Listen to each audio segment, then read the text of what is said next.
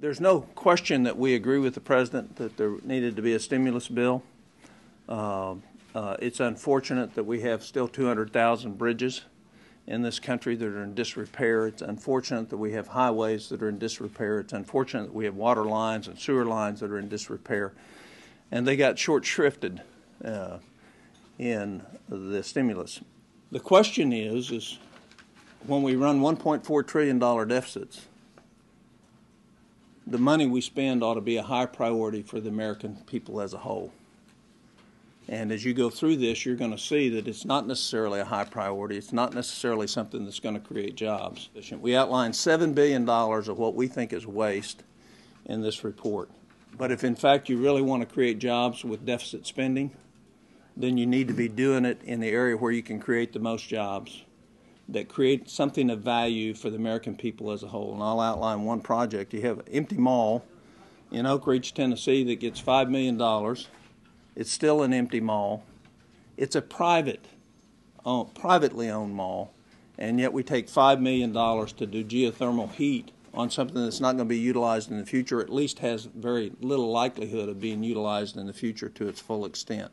The American people have to realize that the priorities ought to be what creates the most job and what gives the best value to the American people, not who's most well-connected and who's most well politically connected. That the government has spent an average of $246,436 to create a single job that pays $59,867 per year. Half the contracts were initially awarded, were not subject to full and open competition, and were not for a fixed price. Whenever you do this, you end up with outrageous awarding of government and taxpayers' dollars to do very ineffective and sometimes outrageous things. We have highlight 100 projects around America that are funded or will be funded by stimulus dollars. You mentioned the Oak Ridge, Tennessee shopping mall, not $5.9 million for digital TV advertising agency that created 3 jobs, $4.7 billion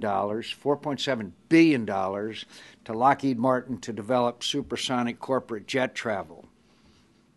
I know that corporate jet travel is not the highest priority of most Americans in my state today. The list goes on and on. On the very economically deprived area of Martha's Vineyard, $787,000 for a test program there that would allow parties to control a homeowner's energy use from outside the home.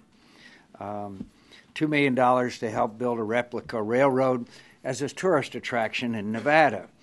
In recent years, the residents there at Carson City rejected a proposed sales tax to help fund the tourist attraction, so now everybody's taxpayers are footing the bill. I'd like to conclude, I can't leave out my Arizona projects that have been awarded.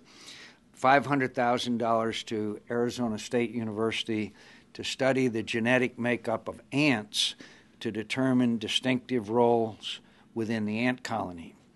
And then, incredibly, $450,000 to the University of Arizona to study division of labor in ant colonies and develop a model for humans to determine the optimal strategy for distributing a specialist in a variable work environment.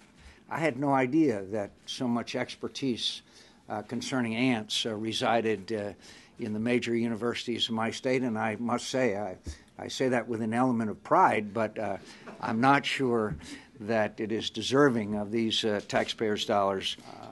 Whenever you're dealing with these huge amounts of money, it requires the closest kind of supervision. I think it's pretty clear that billions and billions and billions, as much as 50 already, have been spent on projects that don't create jobs. In my state, real unemployment is 17%.